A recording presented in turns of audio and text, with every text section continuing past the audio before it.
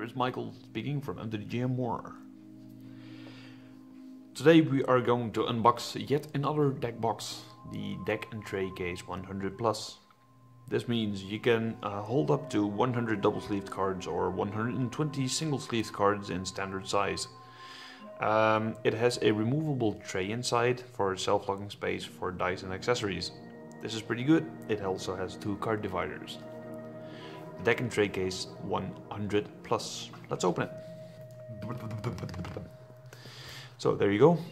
I bit a hole in it. So the plastic is actually pretty good. It saves a lot of damages. Then again, just rip this off. And what you get is something like this. So this is actually a Commander deck box, or you can use it for a Commander deck box.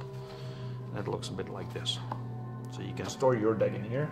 So let's just take a deck like this. We'll just smack it in here. There you go. Like I said, you can use a 100 card deck. And if you open it like this,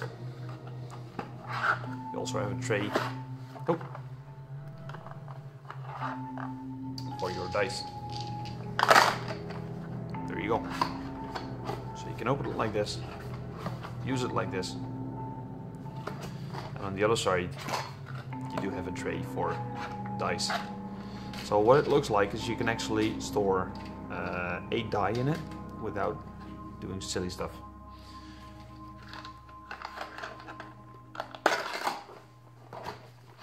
You can also write your name on it. You can also write some funny things on it, which absolutely don't make any sense, but of course you can also use it as a Commander deck tray, like I said. It's the Deck and Tray Case 100 Plus. 100 plus cards if you have a single sleeve, so that makes 160 cards, about 120 till 160 cards if you like to store more than just the deck. You can also use it as a sideboard. The Deck and Tray 100 Plus. Thanks for watching. Hope to see you soon. Comment, subscribe, do everything you like. Tell your grandma, tell your Easter bunny, tell the neighbors I have a deck and tray. Thank you for watching and see you next time.